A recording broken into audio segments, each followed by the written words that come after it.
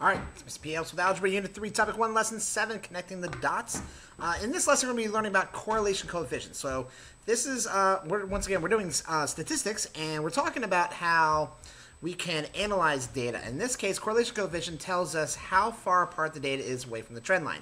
Starts off with a warm-up, which if I was going to do this warm-up, I'm going to make a trend line, a line that best fits the data. A line of best fit. So in this case, the line of best fit is the line that goes through the data, splits the data basically in half, and it shows you basically the trend of the data. Now it looks like in this case, a y-intercept would be about 102, and it looks like it's going down 2 for every right 5. Sorry, the dot's not working too well. Down 2 for every right 5 would be a slope of negative 2 over 5. Now I'm going to change that from a fraction into a decimal. Negative 2/5 is the same as negative 0.4. So that I can down here, so I was supposed to use a straight edge, but I'm just going to have to deal with the way it is. And I'm going to estimate that by putting that equation as y equals negative 0.4x plus 102. Now, you were supposed to make a prediction. You're not actually supposed to use the exact same thing, but that's okay. That's what I did with the warm-up, because that's the trend that I see when I look at this data. All right, so once again, we want to do a reminder of Lesson 6, talking about correlation. This is a positive correlation. This is a negative correlation. Positive meaning it's going up, negative meaning it's going down, and this is no correlation. So anytime it doesn't make sense where one does not affect the other, there's going to be no correlation between the two. Like football players' jerseys. I know in the last lesson we did one where the number on their back and the number on their back compared to their age, and we know that the number on their back has nothing to do with their age, so there's going to be no relationship between those two increments, so those two labels, I should say. All right, so now we're going to look at some correlation coefficients. So looking at these examples right here, we've got some answers here. So notice that R is used for correlation coefficient. That is the letter that we use, kind of like we use M for slope. R is correlation coefficient.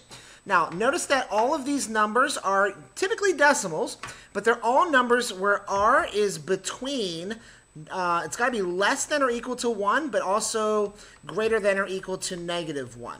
So negative 1 is the absolute lowest it could possibly be, and negative 1 is like this, meaning all of the data points in the scatter plot are in a straight line, which rarely ever happens, because usually when you're collecting data in a scatter plot, it's not going to be in a perfect straight line. It's not going to be an exact correlation.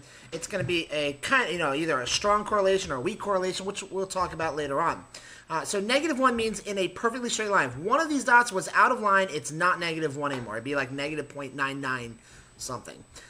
If it's going straight up in a straight line, then it's positive 1. Now, both of these are equally strong correlations because they are going in a straight line.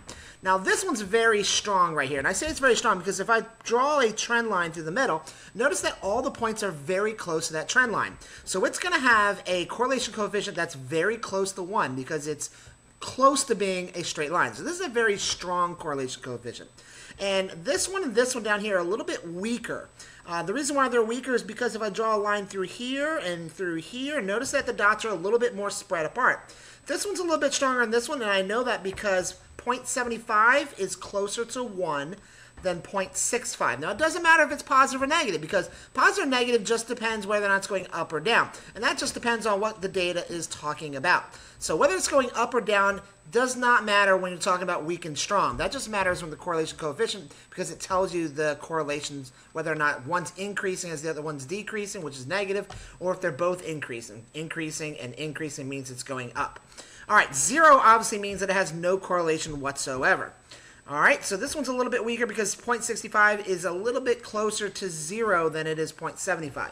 So 0.9 would be very strong, 0.8 is a little bit weaker, 0.7, 0.6, 0.5, 0.4, 0.3, 0.2, all the way down to 0, which is absolutely no correlation whatsoever. All right, so basically we have the exact same information that I just talked about. So I'll let you read that on your own.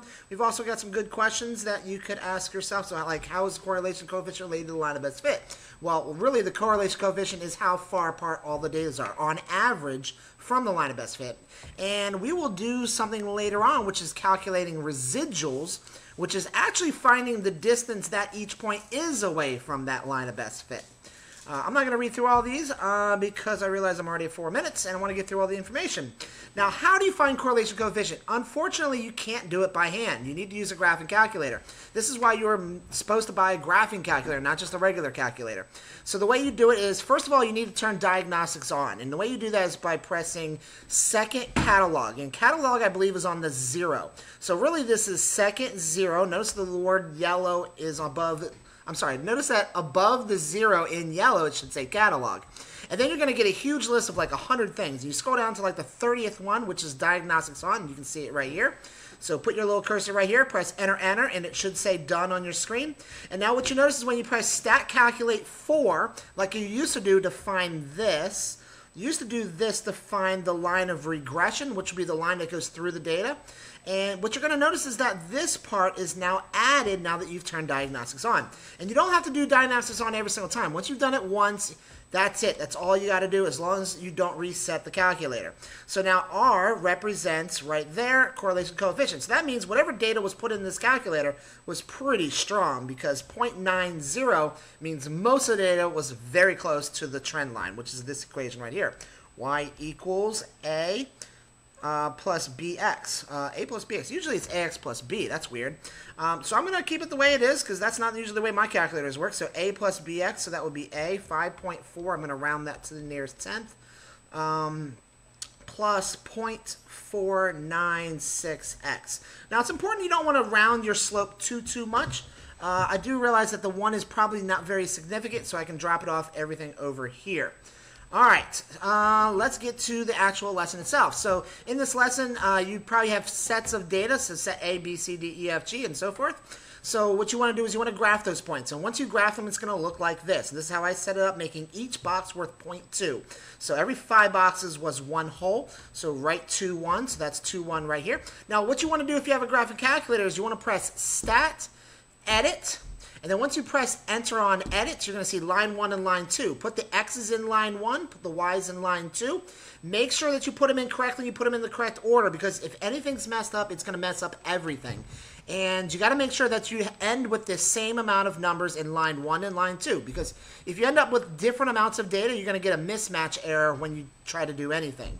And if you have these numbers like reversed, then you're going to get completely wrong information.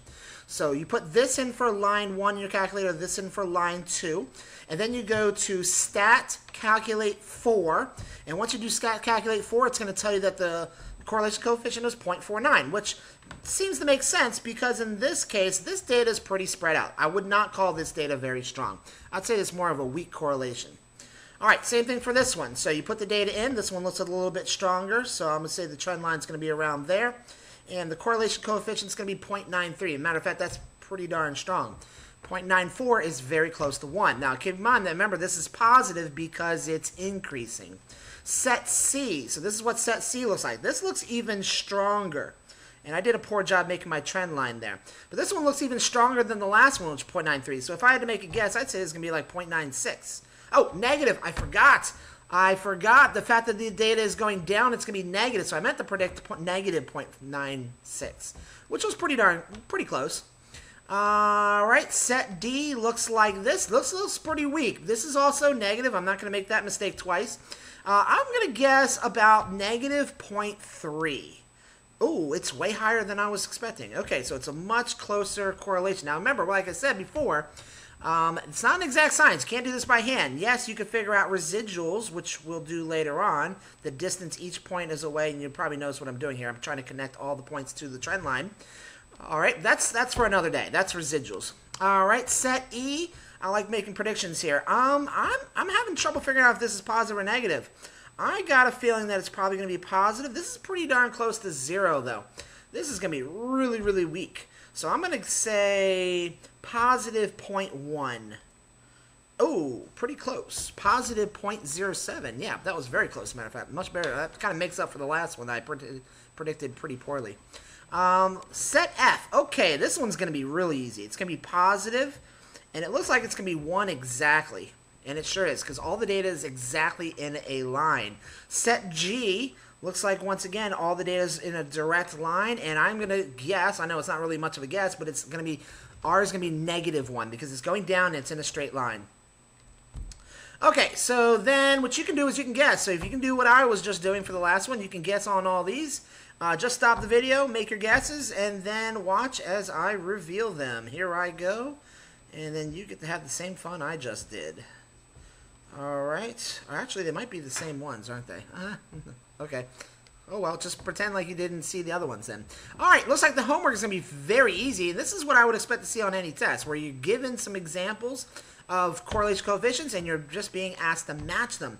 That's it. Well, first of all, these two are positive and these two are negative. That's going to narrow this down pretty much. This is definitely a negative correlation. That's a bad line, but just so be it. This one looks like positive, but really weak. This one's definitely positive, but a little bit stronger. And this one looks pretty darn weak, but it's going down. So with that information alone, this is going to be a very simple homework assignment. I'm not going to put the answers up here because I know I want you to watch the video. But I'm going to tell you the answers right now. This one's going down, and it's very strong. So there's only C and D are the only two choices of going down, and C is the stronger one. So this one definitely looks like C. This one's also going down, but it's not as strong, so I'm going to say that's D, definitely. This one's really weak. In fact, it's 0.05. It's very close to 0, matter of fact. This data is really all scattered all over the place, so that one's definitely A. And this one's much stronger. You know, I wouldn't have predicted 0.97. I would have predicted more like 0.9 or 0.8 something, but that's what it says, so that's definitely B. It's not a matter about coming up with the exact answer. It's about can you match the one that makes the most logical sense.